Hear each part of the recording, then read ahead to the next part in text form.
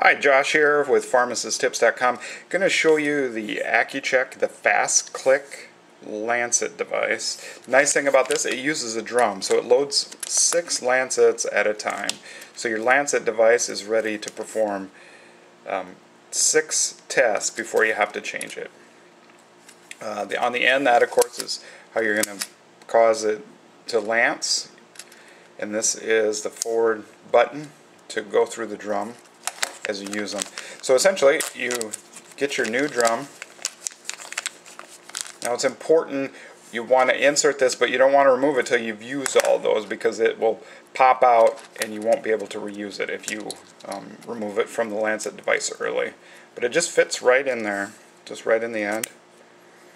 Just make sure you're not pushing on this as you're inserting it. You want to replace that cap. You can set the depth of your cut right there.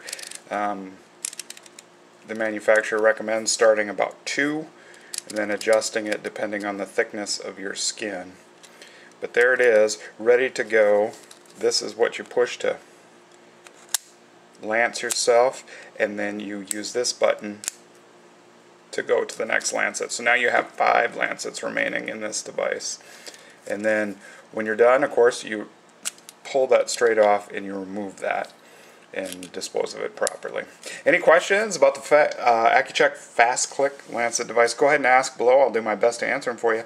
Thanks for watching.